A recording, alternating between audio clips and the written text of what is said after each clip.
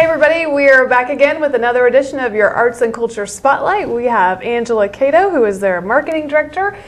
You cover all the facilities from City Arts to Century 2 to Indian Center to Cowtown. It's always a busy time in our facility, and the fall is no exception. There's great things going on. And speaking of the fall, I know a lot of people are starting to think about Halloween. Absolutely. Cowtown, now mark this on your calendars, on October 25th. It'll be the second year that Cowtown's hosted Halloween trick-or-treating at night for kids. And it's a night of hay-hoos and Halloween from 5 to 8 p.m. And it's really a great time. Come out, kids will get candy, get a little spooked, family-friendly spooking, and a great time for them. Do they just go from building to building there at Cowtown, or how does it work? They have lots of activities planned. Last year, a lot of the volunteers went in the streets and did a version of Thriller, dressed up in all their costumes. It was kind of fun. I don't know if they have that planned for this year. They might. You might have to come out for some surprises. Kids go around through all the buildings. There are volunteers and staff there with candy stations around the grounds. They had a fire pit with marshmallows and s'mores last year. Just a great opportunity. It really gives that fall feel at night. There's very few opportunities to go to Cowtown in the evening. So this is, and get a little spooky because the buildings itself lend itself to a perfect backdrop. Well, I was going to say, haven't there been some ghost tours at Cowtown too? Cowtown is haunted, some say. And yes, absolutely. We have a few buildings where there's been known to have some little images in the windows, and some of our Wichita historical figures have stayed around.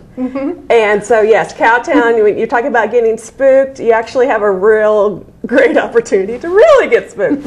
But again, the staff there for the children try to really keep it family friendly, where the children aren't spooked too much. There's a little headless horseman that rides down the street. It's great opportunities. But for the parents, they can look a little deeper and maybe have a little adventure of their own. Something for everybody. Yes, absolutely. So is this good for kids of all ages then? Kids of all ages. You can come in costume or not. And same for adults. Come in costume or not. It's not required. It's optional. And it's $5 for all ages. So just, good fun. And then what are the hours on that? 5 to 8 p.m. All right. So you'll get early evening to dusk. Around October, you might get some real darkness there. And I know you also have a lot going on at Century 2 these days, some nationally known personalities coming to town. Absolutely. October is going to be very busy. We have a few events still left in September, but in October we have Alton Brown coming, Jack Hanna, the popular animal guy, and also Straight No Chaser, which is an a cappella group that has national and international accolades. So, and I don't know who this Alton Brown person is. Well, Alton Brown is a really entertaining guy who does some fun shows on the Food Network. And when you see his picture, you may not know him by name. When you see his picture, you'll immediately know who we're talking about. Well, I'll be looking forward to seeing that. And I know you guys have a couple more events left for September. Absolutely. Michael Feinstein, the Sinatra Project, presented by Wichita Symphony Orchestra on September 27th.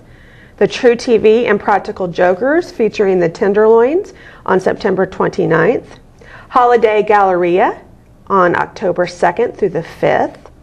The Fit for Life Expo on October 11th. Hometown Favorites, presented by the Wichita Symphony Orchestra on October 11th and 12th. The 2014 Midwest Beer Fest on October 18th. The 2014 Silent Movie Night, Phantom of the Opera, on October 18th. Laughing Feet Performers on October 24th and 25th.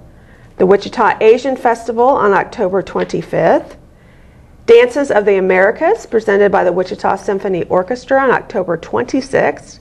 Well, I know I'm looking forward to Holiday Galleria and a few of those other events too. There's always fun shopping opportunities. Great place to get unique gifts and art. Just in time for Christmas. Absolutely. And then when you get done doing all that, there's still time left to sign up for City Arts classes, right? City Arts is in the midst of its fall classes, and they start in September and go through the end of the year, actually. So there's lots of opportunities for adults and kids to come in here and have some fun. And we invite you to look at the City Arts Facebook page or wichita.gov under Arts and Culture. You can find the guide there. And also like to highlight there that they have the always popular Leonardo da Vinci workshops for adults. There'll be one day on October 31st, Halloween night, November 14th, and December 19th.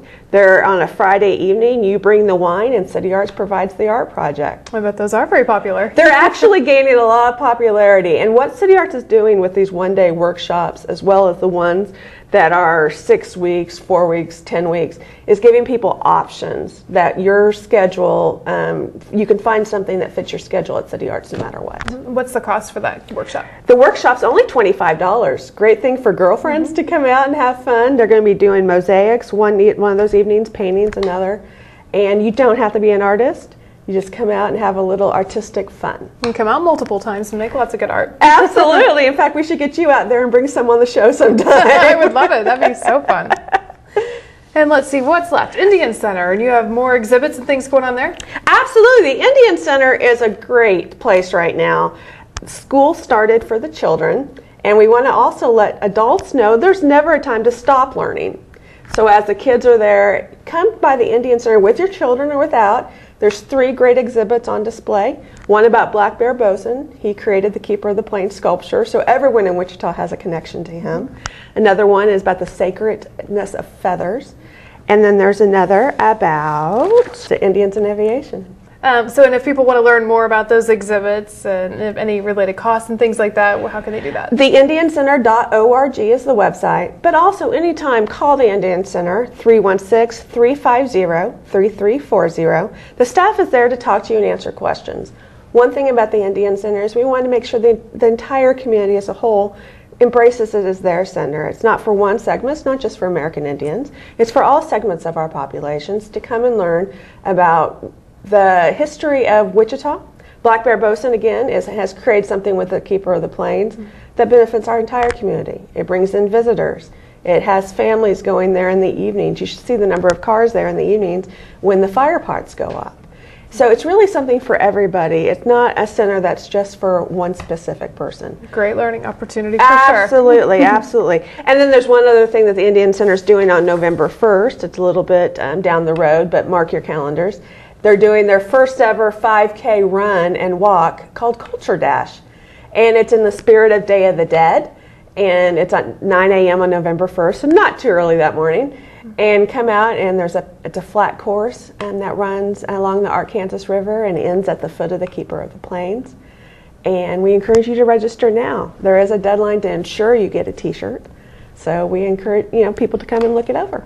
Be a beautiful place to run. So they go to the Indian Center's website for information on the race too? Yes, there is. There's a little button at the end of the page that says Culture Dash, and you'll have everything you need to know. All right, I'll start training. Absolutely. We'll get you a T-shirt. All right, thank you, Angela. And thank you guys for watching this edition of the Arts and Culture Spotlight.